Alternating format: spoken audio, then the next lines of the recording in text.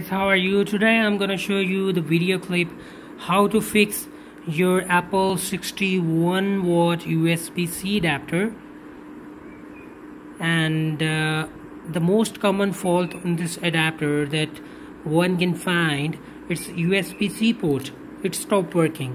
Okay, there is no screw on this charger. As you can see, the only way to open this charger, you can just heat this up or cut with the cutter. Okay, and I just opened this like this. Okay, here you can see this small strip attached with the USB-C port.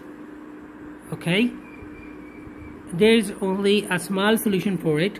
It usually start moving like this, which lead to no charging. You can just put a cardboard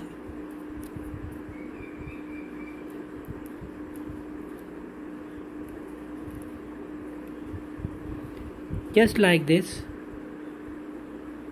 Okay, put a cardboard just like this so that it can move forward.